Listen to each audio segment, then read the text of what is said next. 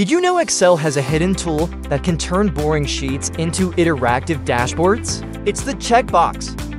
Adding a checkbox in Excel is easier than you think. Open your Excel file, put the cursor where the checkbox should be.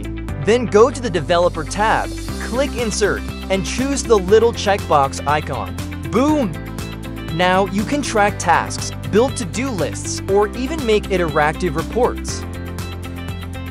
Imagine ticking off completed sales, project steps, or attendance right inside your spreadsheet. It's like giving Excel superpowers. And here's the kicker, you can even link that checkbox to a cell, so every check automatically updates your data. No more manual typing, try it, and you'll never look at Excel the same way again. Subscribe for more quick Excel hacks that save you time and make you look like a spreadsheet genius.